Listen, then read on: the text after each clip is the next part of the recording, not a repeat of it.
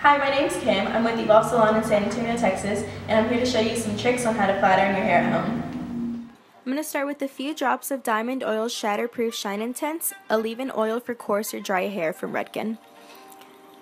Then I use 1 to 2 pumps of Redken Frizz Mist Instant Deflate. This will help to control my flyaways and give me some shine. Use both of these oils only from mid-lengths to ends, and really avoid using these oils near your scalp area so that it won't weigh your hair down. Then spray Iron Shape 11 all over your hair.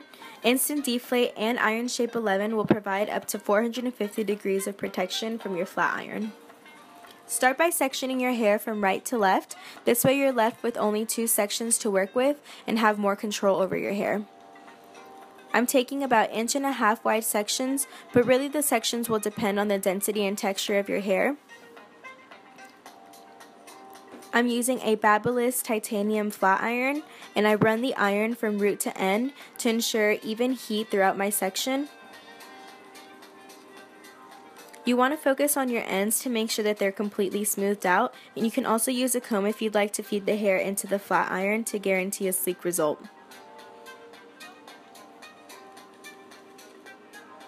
It's important to take these small sections and glide the iron through slowly versus quickly running through thick sections that won't ensure even tension throughout each strand.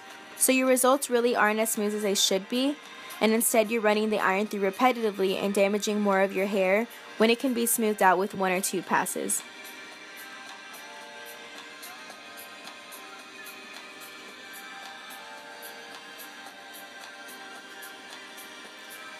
On both sides, I'm pulling my hair completely forward in front of my shoulder, and I position my body to where it's comfortable for me to use my right hand on both sections of my hair.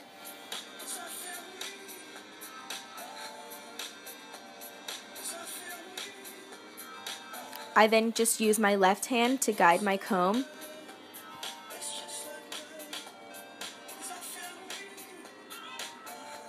It's extremely important to use heat protectants so you give your hair that extra coat and you maintain the integrity of your hair. You want to do as much as you can to preserve the condition of your hair because it can be affected just as harshly by heat as it can through any chemical service such as color or lightening it.